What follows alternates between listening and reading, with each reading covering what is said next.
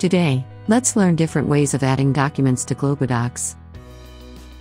The simplest way to add documents to GLOBODOX is by selecting the documents you want to add from your Windows folder and dragging and dropping them onto the List View pane in GLOBODOX. GLOBODOX lets you choose whether you want to keep or delete the documents at the original location. Select Yes if you want to delete the documents, and No if you want to keep the documents. This option can also be managed from the Options dialog in GLOBODOX. You can also add documents by clicking on the Add from Disk button.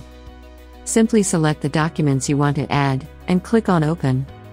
The documents will be added to GLOBODOX. Now let's see how you can find and add documents from your Windows folders to GLOBODOX.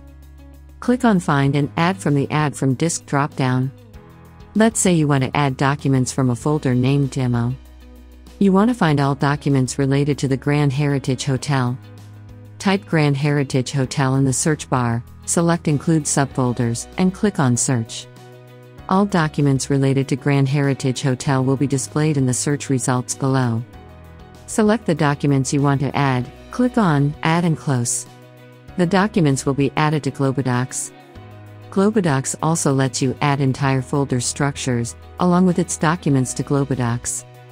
To do that, click on the Add Folders from Disk button in the Add from Disk drop-down. Let's select the folder Invoices, which contains many subfolders and documents.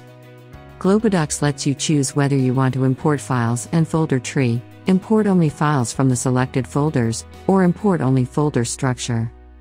If you want to add the entire folder structure along with its subfolders and documents, select Import Files and Folder Structure.